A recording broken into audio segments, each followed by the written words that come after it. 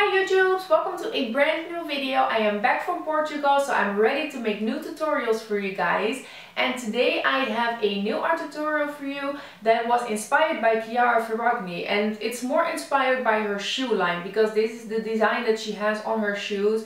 I really like them. I don't have them, so I will leave a picture somewhere in the screen so you guys know what I'm talking about. I did these nails almost a year ago. I did a picture on my blog and it was still on my to-do list to make a tutorial for you guys, so that's what I'm going to show you right now. I'm going to start by applying 2 layers of shimmer Julie over a purple polish.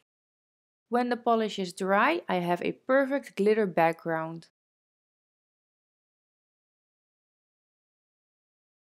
This is the Bora Milano Gel Effect number 24.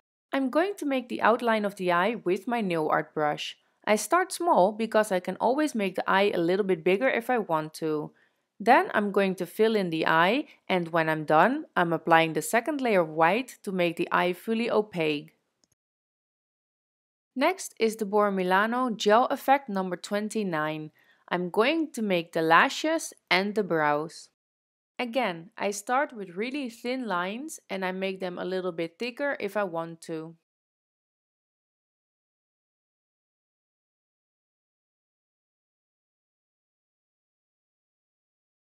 I'm using the Bora Milano number 96 for the eye. And then of course black again for the second part of the eye. If you prefer, you can also use a dotting tool for this part.